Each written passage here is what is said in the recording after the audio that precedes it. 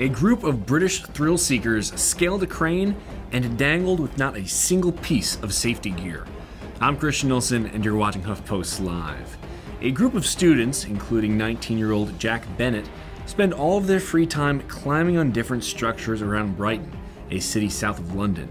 They reached their greatest height this summer when they secretly got into a construction site and scaled a 300-foot crane.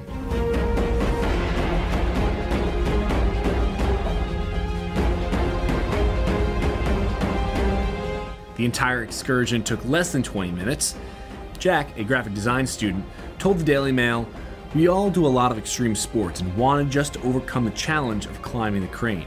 We could see the whole of Brighton, the sea, the wheel, and the pier in the mid-dawn light." As crazy as this sounds, no laws were broken by climbing the crane, though Sussex police warn that stunts like this are extremely dangerous and could result in injury or death.